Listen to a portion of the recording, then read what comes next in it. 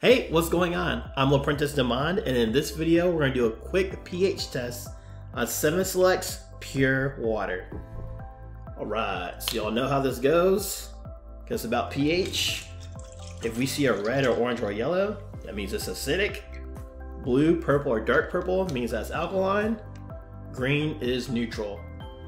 Let's see what we get. Oh, and if it's alkaline, I'm gonna test it. All right, so let's see what happens here.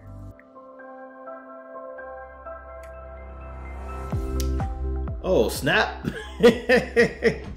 I was not expecting that. It ends up being acidic. What?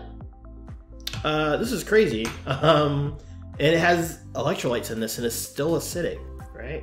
But that's nothing compared to the full review I did on this water, okay? You want to check it out. It's either to the left, it's to the right.